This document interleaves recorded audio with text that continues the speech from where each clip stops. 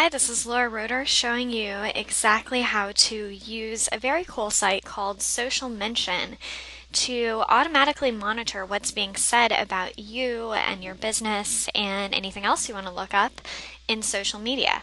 So, this is a free way to automatically get a constantly updated feed of everything that's being said about you online.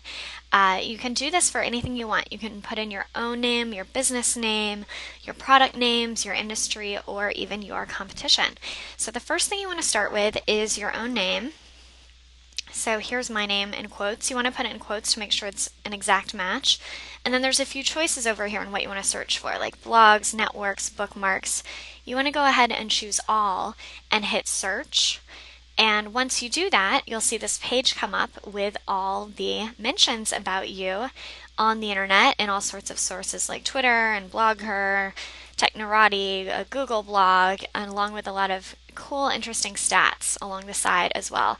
So now that you have your search, you want to be able to have a way to view this information without having to do this search every single day. And the way that you do that is an RSS feed.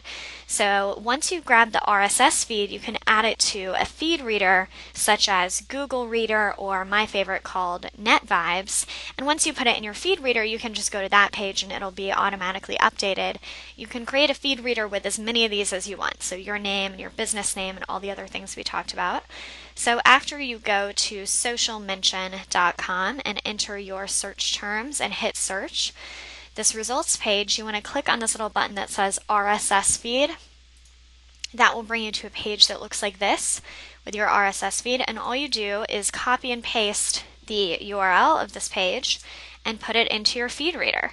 So this again is Laura Roeder letting you know how to use socialmention.com to comb social media for mentions of you and your business.